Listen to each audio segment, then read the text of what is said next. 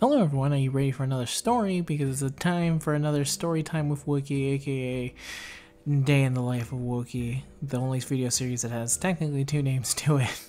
So, today's story is all about ore collection. The reason being is that yesterday was actually the day ore collection officially stopped, because it went from ore collection 1 to ore collection 2, aka Jump Tyson. And because of that, I've had a lot of memories of ore collection in the mind, so I figured, hey, why not share them and talk about specifically the good days of ore collection. I hope you like this video. If you do, you can leave a like. I appreciate a whole bunch. Comment down below if you remember any of the ore collection days, or you just at this point it's something that you remember the 400 of us or so that played it, the game they talk about a whole bunch. And subscribe to me if you want more videos. So, let me start with the first thing. What is ore collection? Funny enough, when ore collection was first revealed, it was kind of revealed in a completely different landscape. It was shown off in V-Jump, and I want to say it was around the 120% leads days of Dokkan. It was around the time I was starting to get tired of Dokkan. And I want to say it's around 120% lead meta is when I started to fall out of the game a little bit. But when it was announced, they had like a manga art panel of Kid Goku doing the punch, and it was like, you know, the Ozaru punch, something that was at that time not in Dokkan yet, and it was like, holy shit, they're gonna put this in. So we kind of saw it as like, oh my god, this is gonna be a Dokkan killer. This thing has absolutely everything from Shonen Jump. And at the time, the gacha market was very different for Shonen Jump games, because Dokkan had kind of like started the idea of, yo, this could work out, and the Naruto one was kind of up there and running, and I think the Bleach one was there, and somehow JoJo Record something had been around for like 10 years or so. But after Dokkan kind of hit, the idea of Shonen Jump gacha games was widely accepted and kind of looked forward to. Which I guess just really shows how popular Dokkan was, is that the idea of like, oh man, this, but, you know, made in a later year of Dokkan, so hopefully better. That sounds awesome. So they showed off Ore Collection there. I thought it looked cool because Kid Goku doing the Ozaru punch is one of my favorite Shonen Jump moments of all time. The game came out, and it was like awesome. It was super awesome at launch, because the animations were basically like motion comics of the actual manga panels, and it created this effect of like, and you also use the actual manga art for the base card as well, and it was really cool to see all the art and all the animations. And it was really something special to see all the animations kind of go crazy, pop off. The only thing that was kind of a bummer is that at launch there wasn't a lot of story stuff, because there just wasn't very much of it. And then when the first event hit, you were like, oh yeah, this is good, this is great. Second event hit, this is not so good, this is not as great. But the cool thing was is they had released limited units with like some awesome specials and moves like that. I think the first one was Kurapika, followed up by Yugi, and Yugi had Exodia, and that Exodia was just, oh my god, seeing the Exodia from Ore Collection is maybe one of the top animations for Exodia out there. It was so beautiful, it was so amazing. But around when they did the third event, which I believe was, no, it wasn't, if I could look at the actual list of limiteds, which I think is still up on OCHD, if I take a quick gander at them, let me see if I can find it.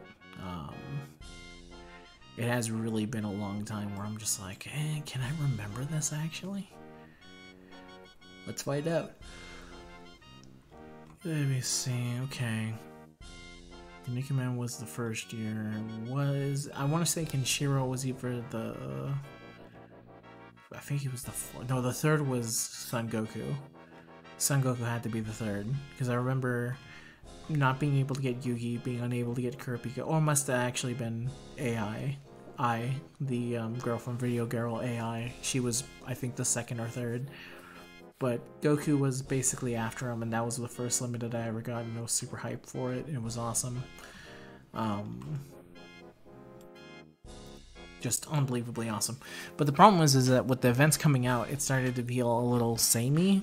And then the even bigger issue was in PvP, they had buffed this character Bobobo from the manga Bobobo. You may remember him as the dude with the nose hair stuff. They released him, and it kind of killed a lot of people's motivation to keep going. He run roughshod over everyone. You either had Bobobo, you didn't have Bobobo in terms of winning.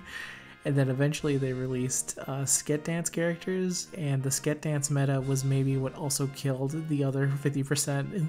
So it's not like it's a real shame of how we lost so many people right at that moment, because it was like Bobobo was bad enough to deal with, but then you had Bobobo teamed up with Sket Dance, and that was basically enough to, I think, kill what was likely 70% of the audience at that point.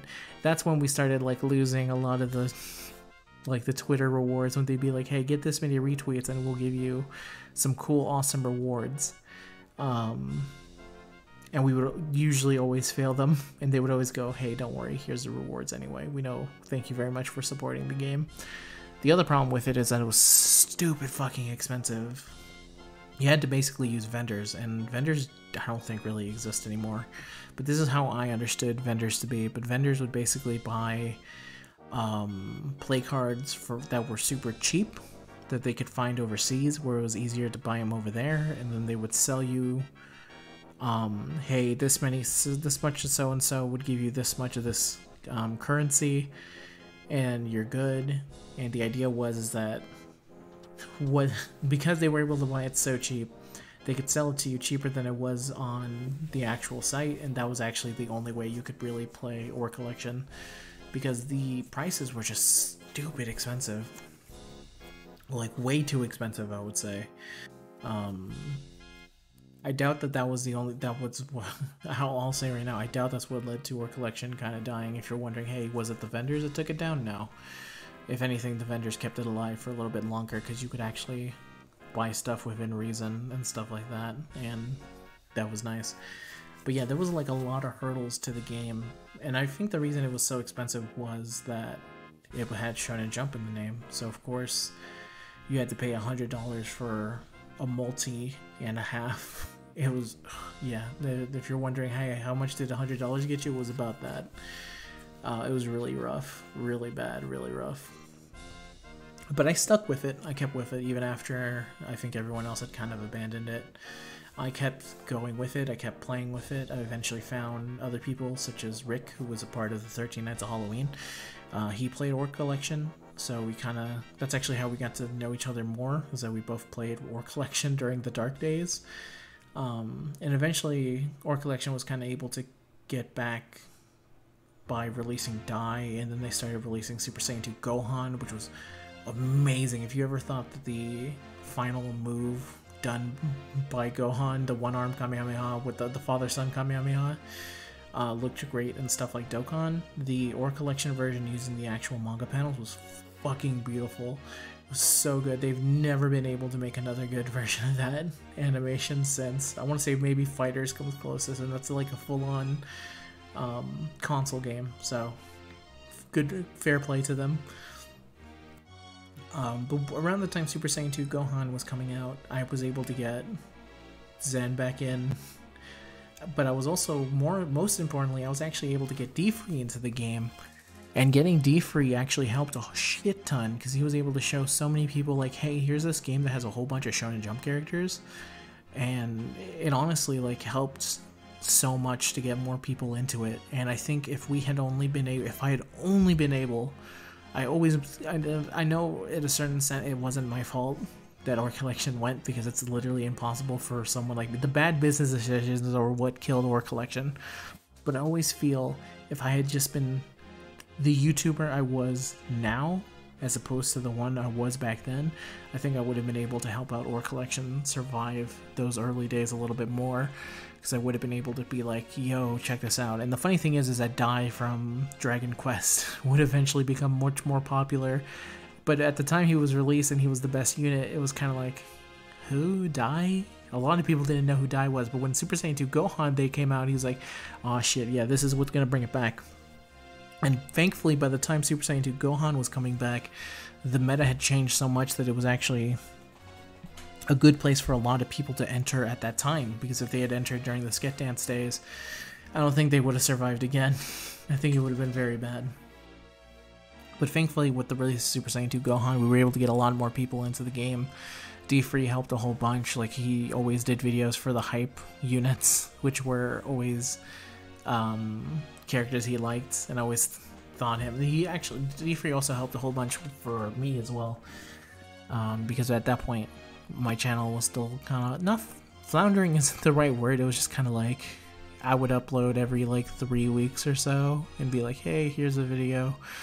And it wasn't until Ore Collection came out that I actually started releasing videos on a more consistent basis. Like, not every single day, but almost every single day. And then we would start doing Shonen Ore Smorgasbord, and that was very helpful. And that was, I think, one of the most fun podcasts we ever did, which was dedicated to Ore Collection.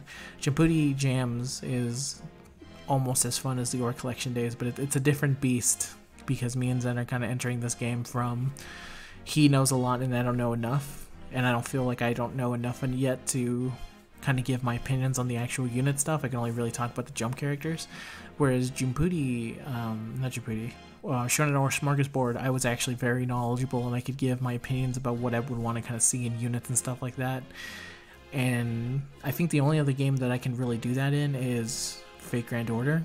I can't do it in Dragalia because I always feel like my specific wants are different from what the game kind of wants to build stuff towards, like especially after Nihility. Like, I have no idea, like, here's my number one thing, make everything Nihility proof, boom, it works. But I digress.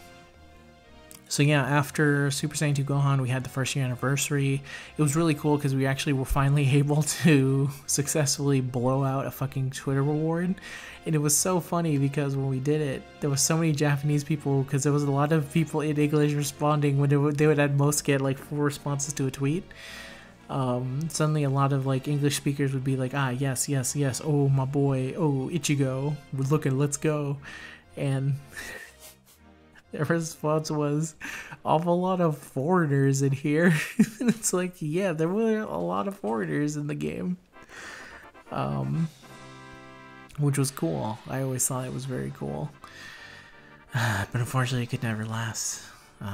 Eventually it was declared that they were going to be doing Jump Tyson, and then I think OCHD probably was able to give a better insight of like, yeah, Ore Collection from the kind of jump was very shaky. Like, there was supposed to be an Aurelia event, but early on things weren't going like I assumed they didn't hit the big milestones that they thought they were going to reach with how they had all these Shonen Jump properties, but they just weren't making enough money, so they had to pivot and start going towards a lot of like crazy popular series. And that kind of fundamentally changed a lot of things when you're going specifically for the most popular things to kind of make money, and you end up missing a lot of the good in-between jump stuff. They end up getting kind of relegated to the side characters and stuff like that. You know, stuff like that, which is unfortunate. Stuff that Jamputi Heroes is able to avoid because they have it basically locked down, and they have a plan and stuff like that. And the other problem was that Ore Collection, of course, was very bad when it came to releasing stuff. Just the absolute worst. They would take fucking forever. Like, at most, you would get maybe 5 units a month. And most of them would be free to play, and then you'd get one big one. Except for near the end of its life, where there was suddenly like 10. But yeah, it was real rough. Because I actually think I've said it before, that on the day that Ore Collection was announced as being discontinued was the day Dragalia was going up. And Dragalia would be eventually the game that got me out of my slump. Because after Ore Collection was announced to being stopped, I was like, I don't know what I'm going to do anymore. That game was basically everything I ever wanted out of a game, and it also, for a gacha game specifically, and it was a main feature of my channel, and now it's gone. What do I do? Do people even care now that I'm not talking about this? And thankfully with Dragalia, I was able to kind of get the groove back in. And then with Fate Grand Order, I was able to do like show more. That ended up exploding even more. I should honestly be doing more Fate Grand Order videos and start practicing towards that, but it's very hard for me to juggle 2 things at once at times. And yeah, and I would eventually also figure out that people just liked me for who I am, because, you know, people watch these type of videos as well, and I thank you guys for that. And I think with that, I think that's a good way to kind of sign off on the Ore Collection talk. Yeah. It's definitely a game that's very important to me, which is why I always like to bring it up. Even though most people would like to probably at this point move on, I always like bringing it up because there's just no way to play War Collection anymore, and I don't really want it to be left forgotten. I've always teased the idea of doing my own parody version of War Collection, which would be continuing the game except for on my own way and with parodies of the manga instead. I think I called it Page Collector.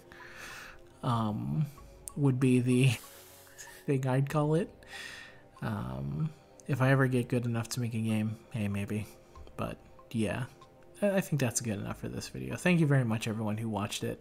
I hope you enjoyed it. If you want to tell me your memories of Shonen Jump or Collection, feel free to tell me. I just wanted to say something about this game because, again, as I said, very important, and there's just no way for anyone to play it anymore. So, till next time, everyone. That's the end of today's story. Goodbye. Have a good night. Peace.